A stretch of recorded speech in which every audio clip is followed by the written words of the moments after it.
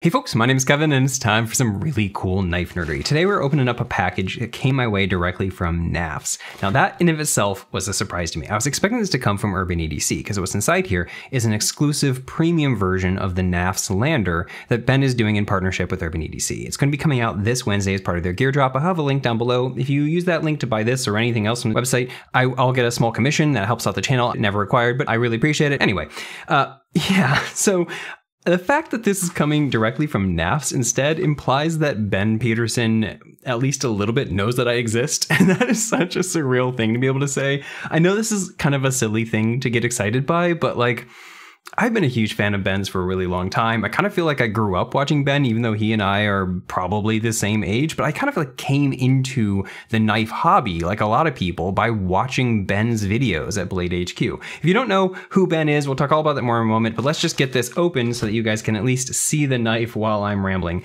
To open it, of course, I'm going to use a Ben Peterson design. This is the Baby Banter, and if you're in the market for a 5th pocket knife, and if you're anywhere close to the budget range, this is the single best budgety 5th pocket knife of all time. It punches way above its price point, and I adore this knife. Okay, let's get this open. Oh, there's more in here than I expected. Okay. What is this? These are floaties? Sure, okay. What can I do with these? Well, so here's a fun fact. I'm not a very good swimmer. So maybe I will actually just use these. These are hilarious. Ben is such a great, weird sense of humor type of person. This is delightful. Okay, let's open up this knife. Knafs.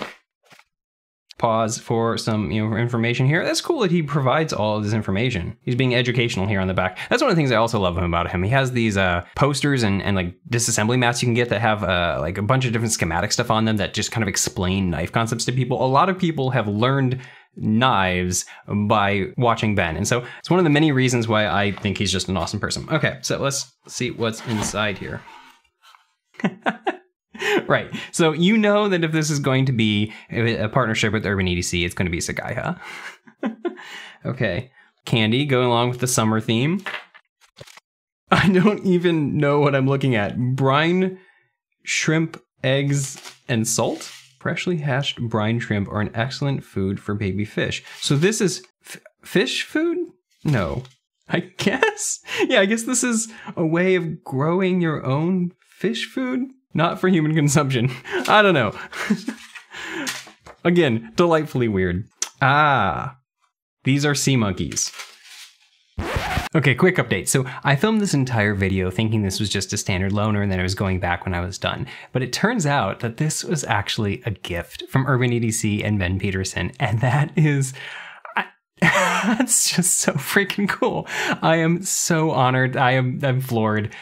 This is going to hold a special place in my collection. Thank you so much. That is so freaking cool. Okay, let's check out the knife itself. Knafs, in collaboration with Urban EDC. Love it. Even more branding. We've got some more information here. You can pause to read this, but if you read this, what's talking about here is where he's getting the Lander name from. It's coming from a Moonlander theme, which makes a lot of sense. He's got the whole Space Kitty thing going on. Fun fact, I've met Buzz Aldrin. And we also have some information here on how to close your knife. This is interesting. Like one of the videos that Ben put out recently in collaboration with Zach, they got back together from the Blade HQ days, and they went around and asking people if they know how to close a knife, or like trying to get them to see if they can close a knife. And a lot of people did not understand liner locks. And so this makes it, if you're a knife person, it's going to seem immediately intuitive to you how to close this. But if you're not, it's good to include this. So this would actually be great for this as like a first knife gift for someone else. Like if you're trying to get someone else into the hobby with you. What else do we got on here? We'll talk all about the scale swappery in a moment. Got a cool schematic of the knife itself and some maintenance tips. One thing that's actually really useful is that he's saying that the factory grind angle is 20 degrees. Now, odds are, depending on how you're sharpening, you might have to adjust slightly up or down anyway, and so using a Sharpie trick to figure it out. But knowing that you're aiming for 20 degrees as a starting point, that's gonna really save you some time. Okay, let's finally look at the knives. Okay, This is the Lander. And if you were to get the Lander normally, it would come in either flat G10 and D2 or contoured micarta and 14C28N. But this version is coming in contoured G10 and M390. And you're getting, because of course, Urban EDC, a pair of Seigaiha, I don't know if this is milled or lasered or however they're doing it, but this is 3D textured Seigaiha scales, and they are so cool looking. Okay. You also get a free set of extra screws. This is great for a lot of reasons. Just in general, people should include extra screws. But I also remember hearing in Shabaz's review of the knife that the screws were kind of soft on his. I don't know if these are updated new screws or just another set of those, but it's great that they're including them. Okay, let's take a look.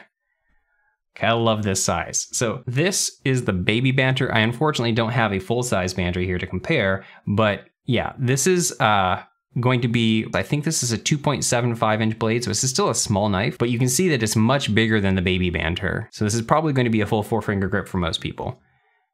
How's our detent on this? Ooh, that's pretty snappy. Okay. Yeah, that's delightful. Yeah, that feels good. That is so... Okay, one of the reasons why I absolutely adore the baby banter is that Civivi nailed the detent on this. The pop open on this is so dang good. It feels fantastic, whether you're doing reverse flick or with a thumb, it's just perfect. It feels like a wonderful, wonderful snap into place. It's authoritative despite how small this is. And so finding out that this is doing it, that's an even stronger snap. Wow. Okay, I said I'd talk about who Ben Peterson is if somehow you don't know.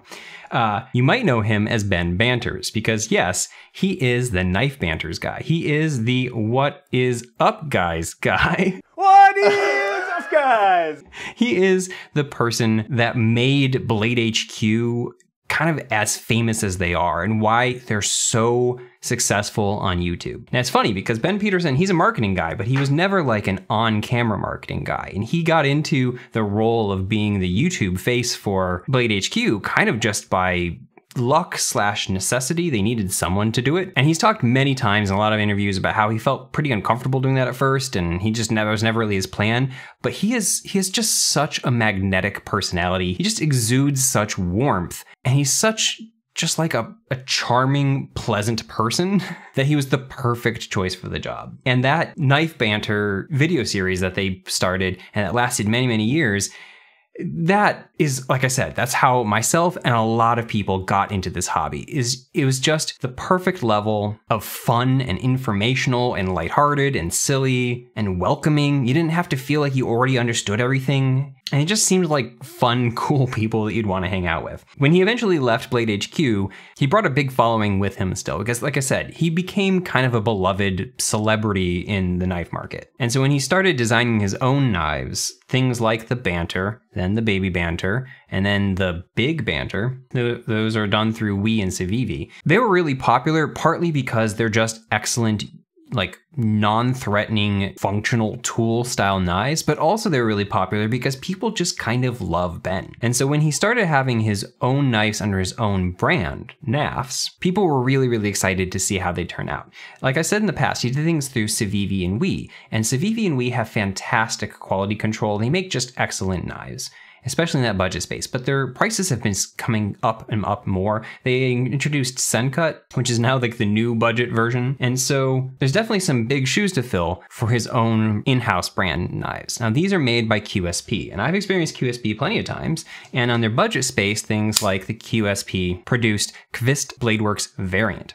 I love this knife. And one of the things that's great about it is that QSP absolutely nailed this knife. It is just spectacular. And so I know that they're capable of making fantastic things even on the budget space. Now, if you watch Shabaz's video on this, he said that one of the things that he experienced is that it felt kind of like it had been attacked by the cost-saving vampires or something, from delightful phrasing like that. Basically, that it felt like everywhere where they could cut costs that they had. And so that's one of the things that makes this so exciting here today, because this is a premium version done, like I said, in M390 blade steel. And it has the newer contoured style handles, which, I love a good contoured handle.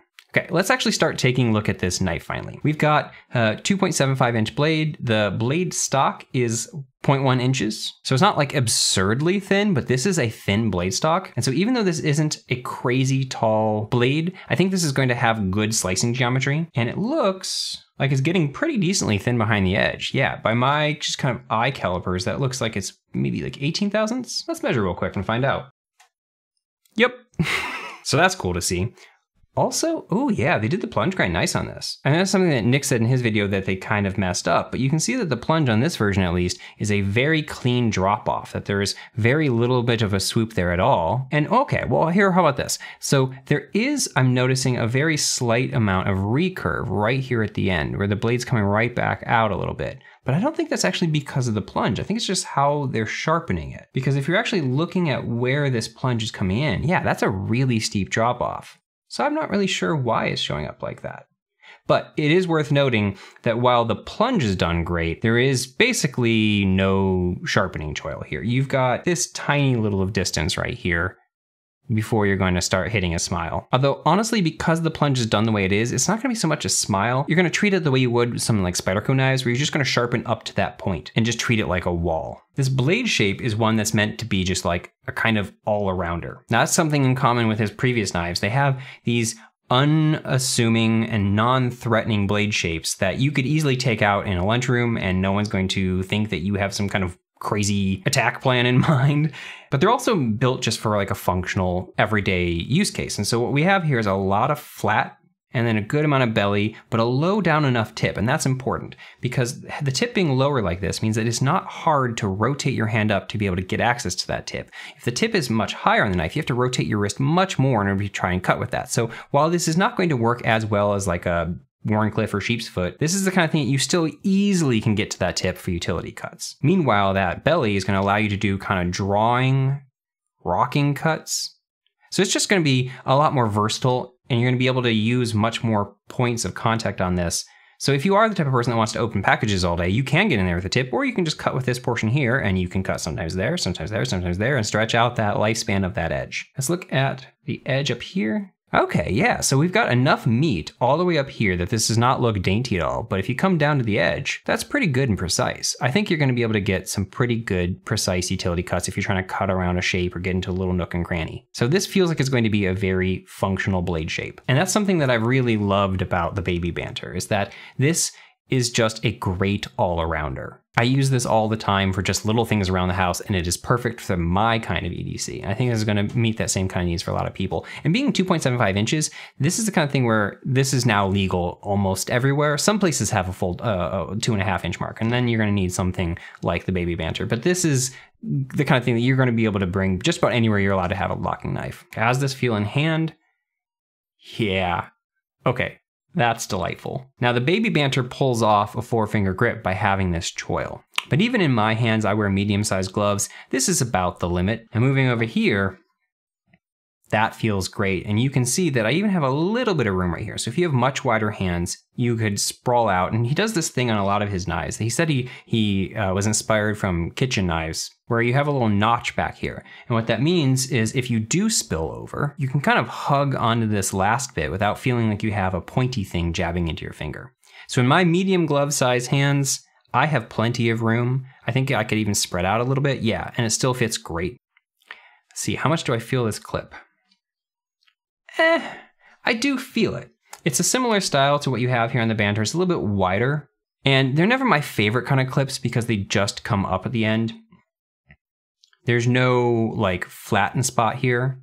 Now in my particular hands, where this is hitting is in a good spot. This is hitting back here behind this line here. I personally find that if the tip of the clip is landing in this zone right here, I tend not to feel it that much. If it's sticking out here into this part, this is technically called the first interdigital volar pad.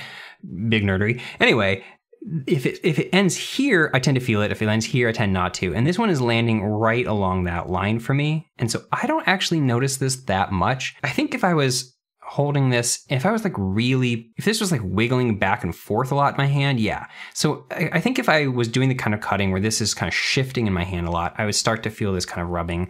And so it's not my favorite clip, but I honestly, it's not really a hotspot for me. They've done a really nice job chamfering off these corners. Like it's just this tiniest little line right there. It's not like a full on chamfer, but they've just knocked this off enough. You can see that little corner glowing right there. And so while this is the kind of thing you're going to use to strike a fire stick then as a result, but for most people's EDC, this is exactly what you want, where it's comfortable and doesn't feel scrapey and scratchy at all if you're trying to put your finger in the back. And this is a thick enough blade stock that it feels quite comfortable. Put a good amount of force on this. Yeah, you can really push down on that. In general, something this is really excelling at. So on like the Baby Banter, this is effectively perfectly straight across, and it does curl back here in a way that doesn't feel bad pushing into the back of my hand, but you can see that it leaves a little tiny gap right there because it's just straight. So that's something I'm really pleased to see here, that this curves down in a way that fits my hand really, really nicely. And so in a pinch grip, this feels very ergonomic. Let's see, how is the lock bar done? Okay, so this is fully nested liners here. I'm assuming these are steel liners, they must be. Let me grab something magnetic. Yep.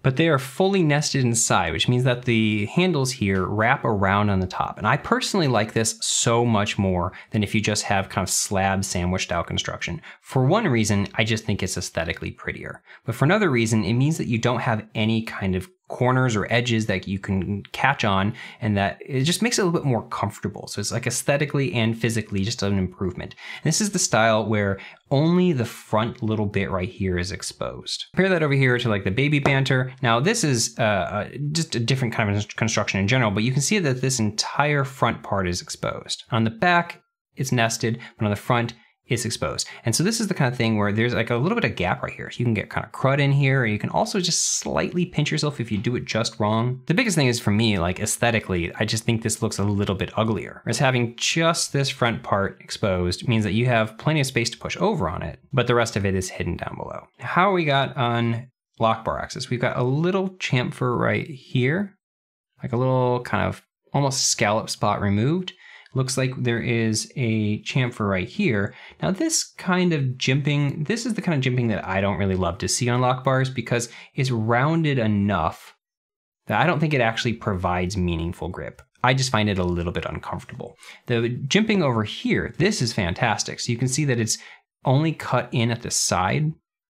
So if you come down from a top, you're pushing on a flat surface, and it's crisp enough on the edges that it does absolutely catch your finger. And so this is the kind of lock bar jimping. If you're gonna put lock bar jimping, I don't think you should have lock bar jimping, period. But if you're gonna have lock bar jimping, I think this style works really, really well. And this style, this reminds me more of the kind of things you find on something like the original Svivi Elementum. And this is just like, I would much rather this style of jimping just not exist at all. But do I find this uncomfortable?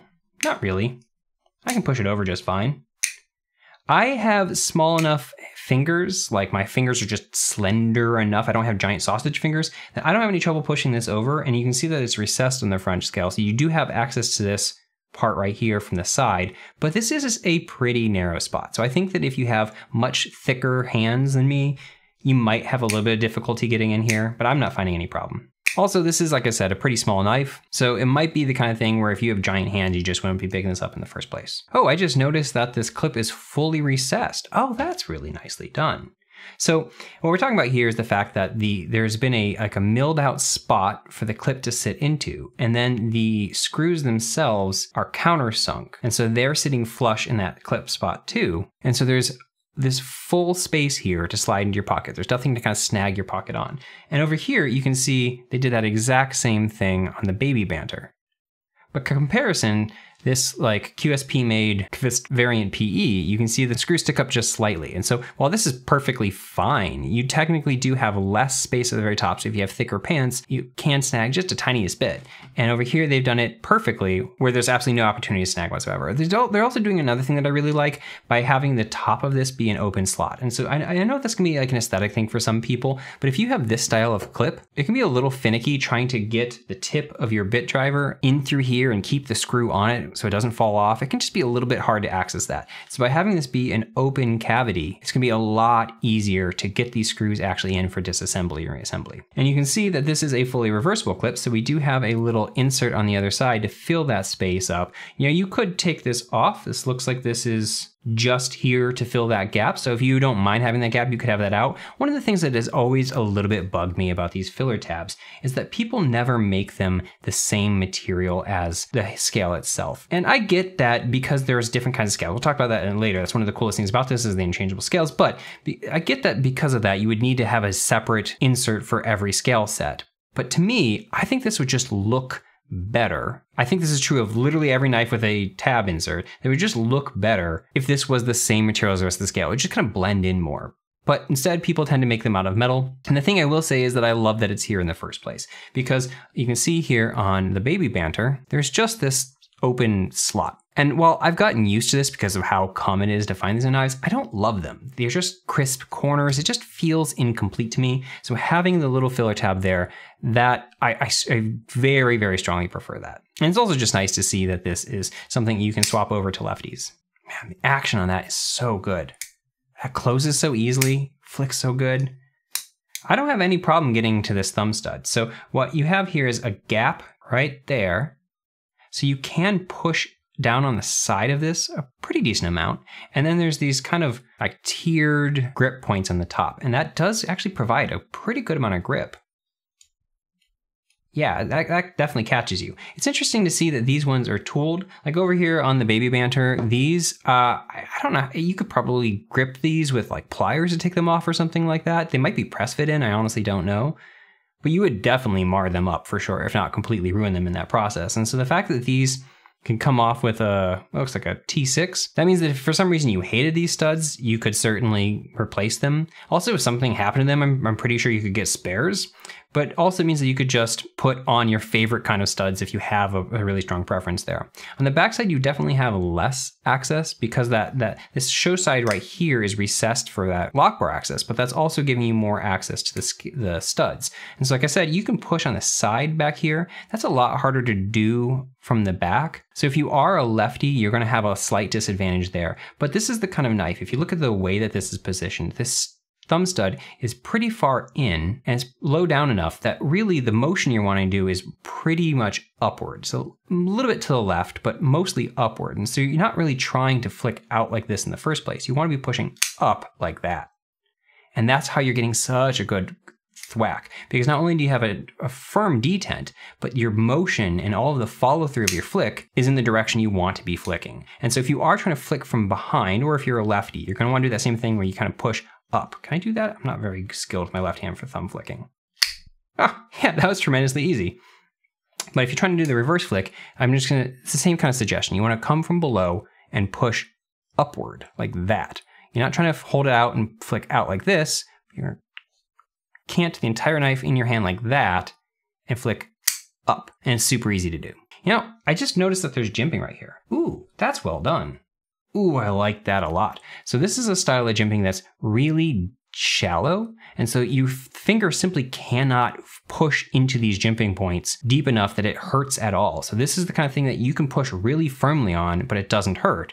But this is crisp enough that this gives me really, really nice traction there.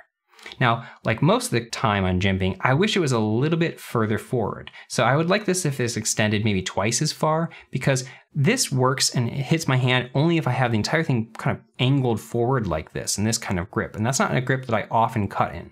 I usually have this canted back more, in which case my thumb is landing up here past that. It's interesting to me also that this jimping is so well done when this jimping is not. This is smooth and just kind of uncomfortable, but not actually catching my finger. Okay, let's get to one of the coolest parts about this knife, the scales. And if you're buying this from this exclusive version for EDC, yeah, those are freaking awesome. I love Seigaiha weight pattern. So one of the things that makes this knife really stand out is the fact that it has hot-swappable scales. Now, if you're familiar with Three Rivers manufacturing, that's a concept you're already familiar with. The whole concept here is that you can take these scales off without having to fully disassemble the knife. On most knives, even ones with full liners, it's the same screws that are holding the scales on top of those liners that is holding the entire knife together. And what Three Rivers did, they're not the only people that have ever done this, but they're the ones that kind of pioneered this and certainly the ones that popularized this idea. They made it so that the liners are holding the knife together already. They're screwed in together underneath the scales. And so if you take the liner off, it kind of, you know, if you think about it, it's effectively like a very, very slender frame lock. Now, they always tell you not to use it without the scales. It's something that they push strongly from a safety perspective. But the point here is that you can take the scales off without having to worry about dealing with something like blade centering or having to relube things or just, bearings running around. And so it's just so much faster and easier to swap a new pair of scales on. One of the things that makes it really cool is that it kind of opens up a whole new market where you can buy a bunch of different kinds of scales and you can really easily swap them out and make the knife feel like a totally new knife. This one right here has titanium scales on it, but I've got a whole drawer full of different scales in various different materials, different colors that make the knife feel wildly different. And you can also get aftermarket scales from people like Match Anderson. Like this is a set of gorgeous, burlwood scales. These are just so freaking beautiful. And Match made these himself, specifically to fit these knives.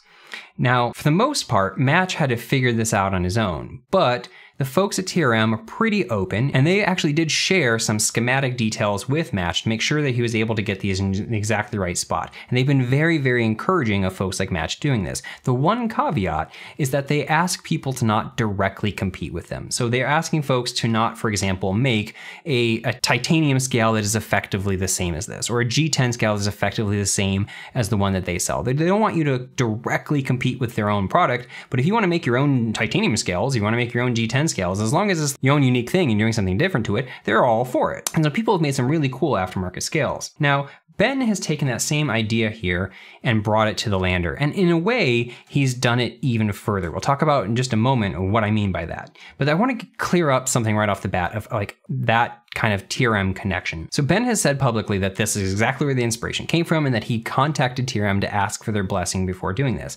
And unfortunately, TRM said they'd prefer if he didn't. But after a lot of thinking about it and talking with a lawyer, he decided to do it anyway. Now, that's going to give some people some mixed feelings. Now, I personally love TRM. They're my favorite knife company, and they're part of the reason why this channel exists in the first place. And so I definitely want all the best things for them. And I'm assuming that they're thinking about this hot-swappable scales as like part of their identity and part of their competitive advantage. And so I can understand why they would prefer if he didn't. But at the same time, this isn't something that they have like a patent on or something like that. And so I can also completely understand why Ben knew he could do this anyway. Like from a legal perspective, he can do it. But I also want to make an argument that I'm actually really glad that he did anyway. Because as much as I want TRM to succeed, this concept of hot-swappable scales is something that I think should become mass market. I want this to be something that everyone does because it's just such a better way of doing it that's so much easier for an end consumer and just makes it so much more fun as a fan of a particular brand to be able to collect different ways and make that knife stretch out further in your collection and feel totally different. And so like, I would much prefer if TRM had said, yeah, go for it from the get-go. And on one hand, part of me would prefer if, when they said no thanks, that Ben had said, okay, I guess I won't. But at the same time, honestly, I'm really glad that Ben did. And I personally would want every company to follow suit. This is something that everyone should do. And especially folks like Ben. Because Ben, if you followed his banter, you know that he has things like the crazy Space Kitty scales you can put on. But that you have to take apart the entire knife.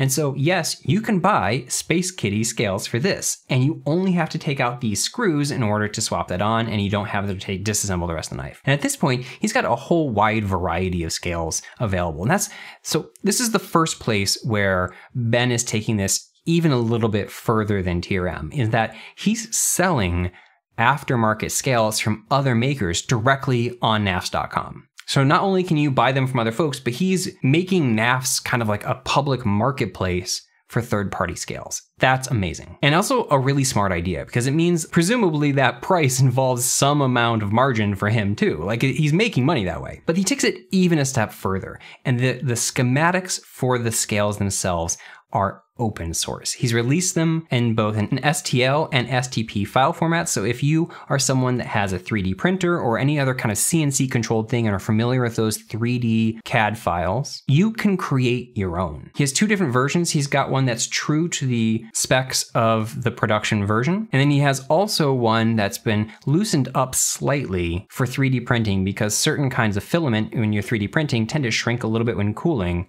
And so some people gave him feedback that they were having tolerance tolerance issues where things were kind of making a compression fit and wouldn't quite fit. So he has a looser version if you were planning on 3D printing. But the other thing is it's open source, which means that you can tweak it yourself. Like if you find that whatever your printer setup is means that it won't quite work for you, you can tweak it however you need to. And like I said, it's open sourced under a Creative Commons license, which means you not only can make your own versions, you can sell your own versions. All you have to do is give attribution for the file to Knafs. And that is huge because it lowers the barrier entry for folks making aftermarket scales dramatically, and it gives them legal permission to do so. And that is so huge. In a time when you have folks like Benchmade suing third-party scale makers, this is the exact opposite. And I love, love, love to see that. Okay, let's do it right now and swap on these gorgeous Seigaiha scales. I should have done this at the beginning so I had these on the entire time.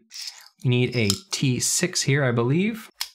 This, by the way, is my favorite bit driver. If you're gonna have a single bit driver, this thing is amazing. It's perfect kind of grip and also stores all the bits you need right there. This is from Griffin Co., AKA Combat Beads, and this is the MK2 driver. By the way, you can get these directly from him, but I also picked up another one of these from Urban EDC, so they do have those there from time to time too. Okay, so we're gonna have to remove these two screws here that hold on the scale and these two screws here that hold on this little plate here. So this is another reason why you might leave it off and just leave your little gap right there, as if you don't want to have to take off these other two screws. I'm gonna have the same issue on the back because those same screws need to be removed to take out the clip. So it's basically equivalent on both sides. I'm having no trouble with this whatsoever, and these don't feel soft to me. So either they have addressed the soft screw problem that Shabazz talked about, or I'm just getting lucky, or it's a factor of the fact that this is a premium version. Now it is worth noting that these screws and these screws are different. These screws for the body are these ones with this little kind of chubby mushroom shape, where it's flat here at the top.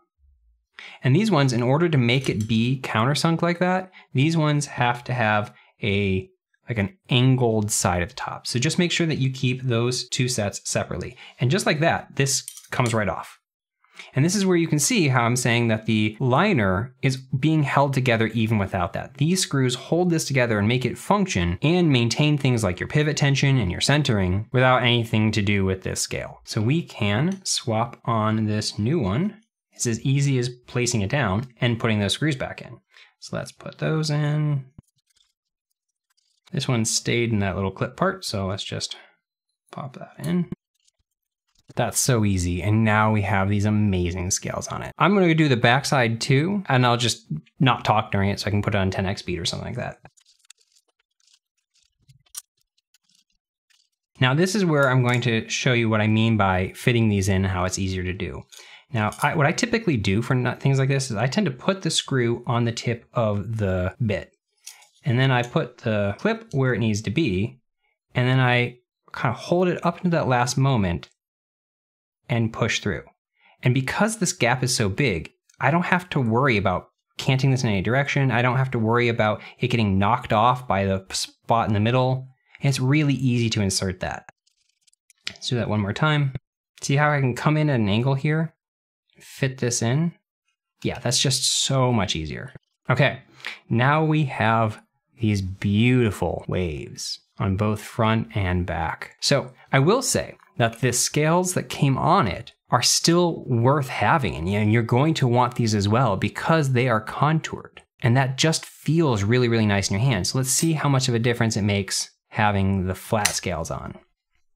Oh yeah, you definitely can feel it. These don't feel bad at all, but I just always prefer a contoured scale where I can get it. But ooh, this feels amazing. This is a wonderful level of grip. This is probably done with lasers, that's my guess. And it's just deep enough that it provides a really nice level of traction, but it's not like aggressive. And because these are all going at different angles, it's not like when you slide this in your pocket that your pants are going to be going against like some kind of toothy edge that'll hold them in place. This will still slide pretty easily. And it feels, this is that extra level of grip. So this is both like form and function right there. And it's that fun kind of crazy Seigaiha pattern that they do some of the time that I just find aesthetically really fun. Some people really love the kind of repetitive nature of the standard Seigaiha motif, you know, something like you'll find right there, but other folks find that a little bit monotonous. And so this style, where they're kind of skewed and coming at all angles, really spices that up. And you still get a similar aesthetic, but with a lot more visual intrigue. These are so cool. And like I said, I was able to swap those and not impact the action whatsoever. Okay, so quick update. So I mentioned how if you swap these scales, you don't end up messing your pivot tension, you don't end up messing with your centering, anything like that. So that means if you dial this in perfectly, you're not gonna mess that up by changing the scales. Well, this, I noticed that most knives tend to come to me just a little bit tighter than they need to. And so this one was already pretty well tuned when it came, but all I did was back this pivot out just, you know, like maybe like a 16th of a turn. And now this has like really nice free fall action if I pull this lock bar away, but still absolutely zero blade play. And so now it does the fall to my nail thing perfectly, which by the way, it hits right about there. So the way that I tend to drop to the nail, where I'm holding my thumb upward, I'm landing on the unsharpened part of that blade. And then the entire thing, wow, that closes easily. That's awesome. Okay, let's talk about price here.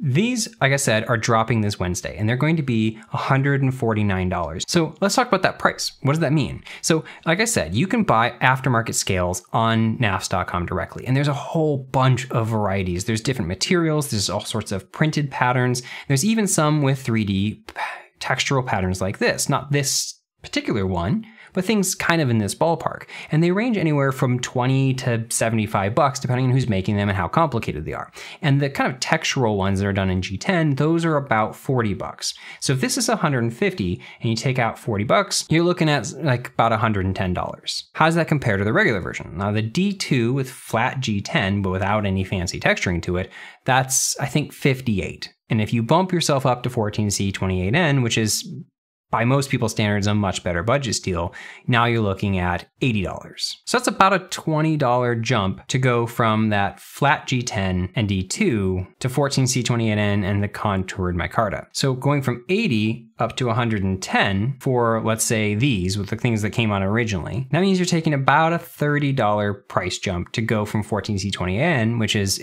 no one's confused, it's a budget steel. It's a great budget steel, but it's a budget steel, all the way up to M390, which is a premium super steel. Now, I don't know what the hardness is going to be on M390.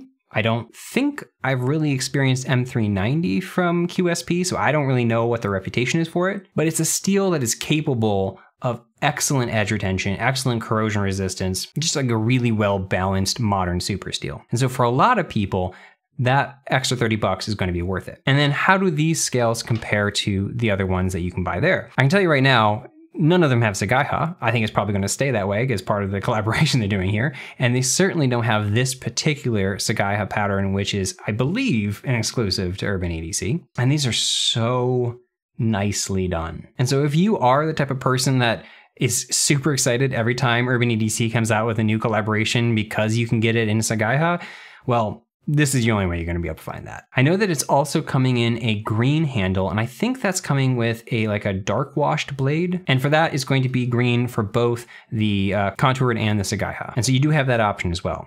I think in my ideal scenario, I'd probably have the green handle on the satin blade, and that'd probably be like the most me aesthetic. But these look fantastic. And something that I really like is that these are effectively sand colored, and that just plays in so nicely with the wave motif because it just feels like the beach. The other thing is that this is a light enough color of G10 that if you are the ambitious type, you could certainly writ dye these. And while it wouldn't writ dye as well as something that's like white, although how often do you find white G10? It exists, but like the Stormtrooper kind, I think it would take color really, really well, and you wouldn't notice that it had a tan base for the most part. It would probably be pretty true to the color. just maybe a little bit darker. And it's certainly going to be better than trying to dye something like OD green or dye red to blue or something silly like that. These are dyed pretty well. So my end feeling about that is that this price feels fine to me. This is something I literally unboxed right now. So I don't know if these are gonna hold up for a whole bunch of uses or if I'm gonna have similar stripping issues that Shabazz mentioned, but these don't feel soft. From like, normally you can tell right away whether or not there's crisp engagement. I don't know.